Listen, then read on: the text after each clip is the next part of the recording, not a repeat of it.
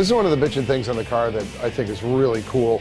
This is an electric power steering motor that we get from Flaming River.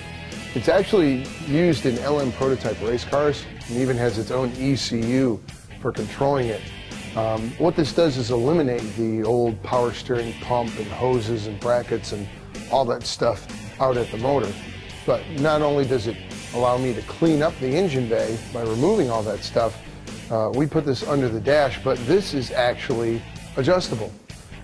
So what we have to do is make mounts for it. This is off the bracing under the dash that holds the steering column.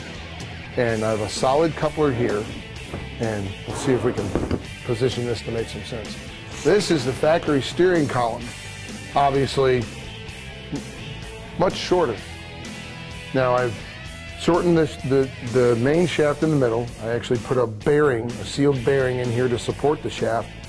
And this piece will go down on it like so. Now you can see some access holes. That's to get to the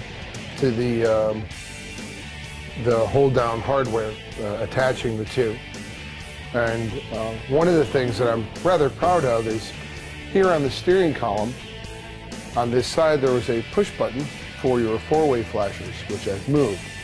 I made this small dome that houses this switch, and when you are driving in the vehicle, all the way towards you is off, the motor is off, and you're driving manual, unassisted. So when you're on the track and you want full feedback, you have the unit off and you're driving just like you have it is a manual rack from Flaming River. You have 1, 2, 3, 4, 5 more selections. And each time you increase, this motor gives you more assist. So driving around town, parking, parallel parking, crank the unit all the way over and it's giving you all that help. Somewhere up in the canyons driving around, you want a little bit of help, but some manual feedback, back it off a couple of switches. So keeping this near the driver's hands is a really neat location for this switch to take away or gain assist.